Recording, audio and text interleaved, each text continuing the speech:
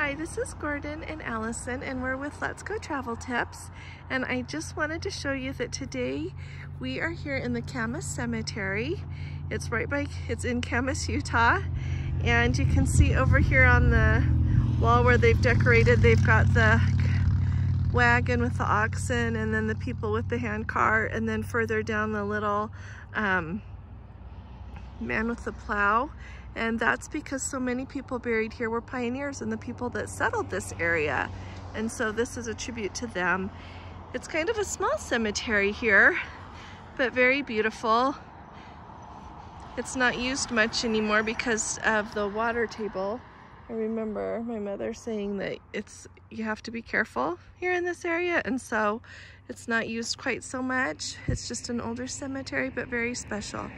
This is my family right here, and our cute Samantha Jane Buckland there, Samantha J, wife of Charles L. Russell.